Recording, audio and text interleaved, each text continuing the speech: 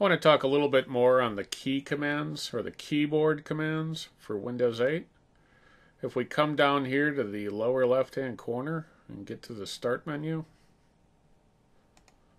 and then we just start typing in key, it'll find the on-screen keyboard, and we're going to use the on-screen keyboard for this example. If we click on the little Windows key here on the keyboard, that'll take us to the Start menu where all the applications are.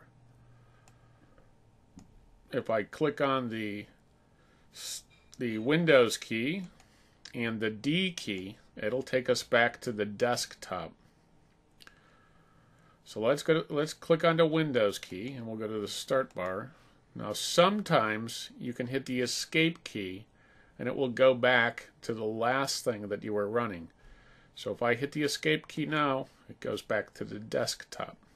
You can also do the Windows key and the X key. That's going to pop up the system tools from the on the desktop. So you can install programs, do your power options, event viewer, system device manager, disk management, computer manager, command prompt. Most of these are system tools. The task manager, which we'll talk about in another video. Control panel, which you might be familiar with other Windows operating systems. You can get to it from here. File Explorer, the searching for files, run an application, or back to the desktop again. Okay, so you can click on that. Let me get the keyboard back. Let's open a few more applications. So let's go to the Start screen. And let's open Finance. Wait for that to come up.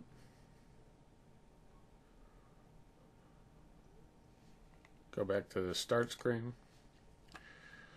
We can open up Sports. Wait for that to come up.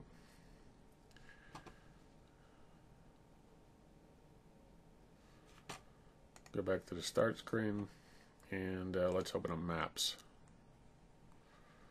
And we can, what this is asking us is if we want to turn on location services. If you're using Maps, it's a good idea because then it knows where you're located. But if you're worried about your privacy, then you want to block it. I'll choose Allow. I'm going to choose Close here. So anyways, let's talk about some more of the commands. If I hold down the Alternate key and the Tab key, that will allow me to see, and I can scroll through the apps that are currently running. Now remember, if it's got this monochrome icon, it's an app that runs from the Start menu. And if it doesn't have a monochrome icon like this, it runs from the desktop.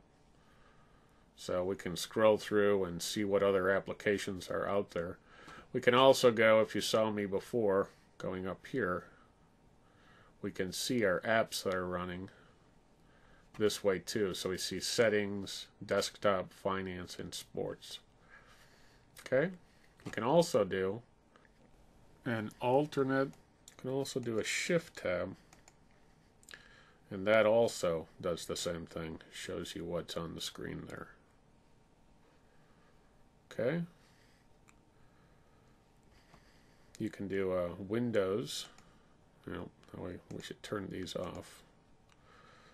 You can do a Windows R for the run command.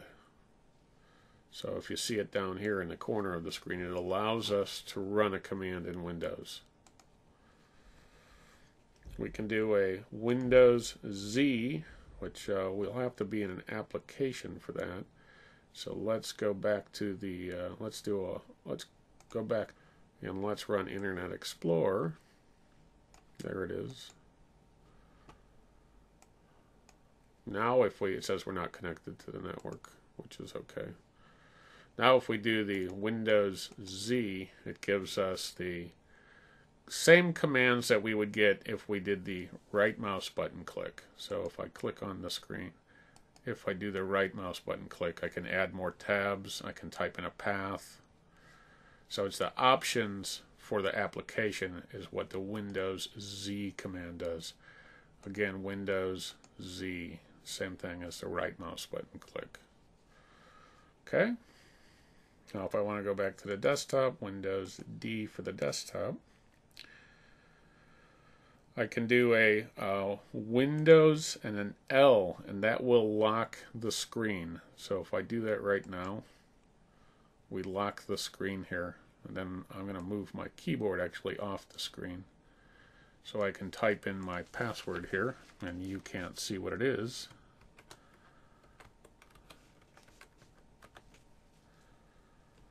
And that'll get us back onto the screen there.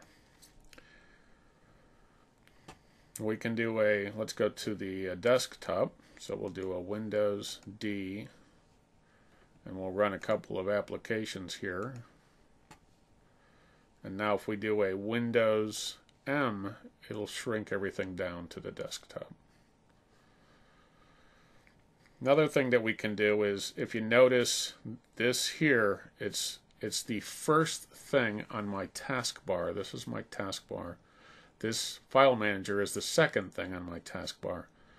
So if I do a Windows and the number 1, it's going to run the first program on my taskbar, which is the Internet Explorer. There's the Internet Explorer.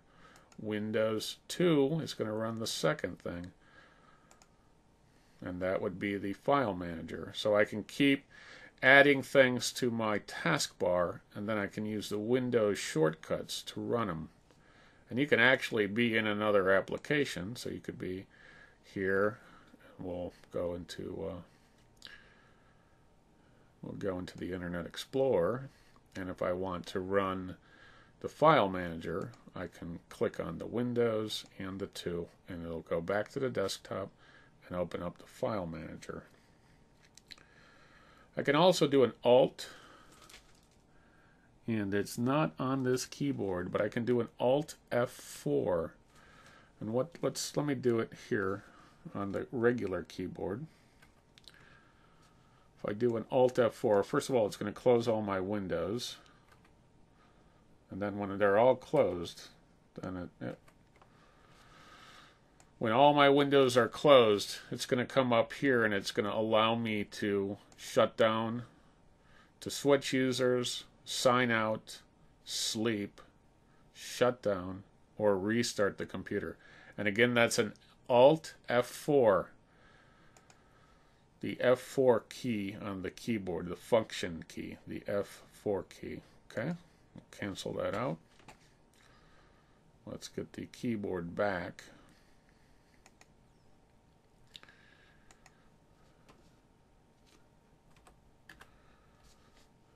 When you run that F4, it pretty much closes all your programs. Another command, if I have an application running on the desktop, we'll just open up Internet Explorer. Actually, it's not connected to the network. But let's say I have another application running on my desktop, and I'm over here on the Start menu. If I want to peek at the desktop, I can hold the Windows key down and the comma down. Now it's kind of like a toggle, so let's do it again. Windows key and the comma. As soon as I take my finger off of the comma, it's going to go back to wherever I was. So I can peek at an application.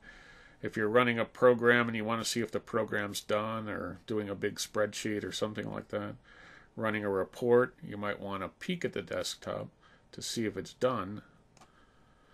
So there you go. You're basically just holding the Windows key down and peeking at the desktop. Okay.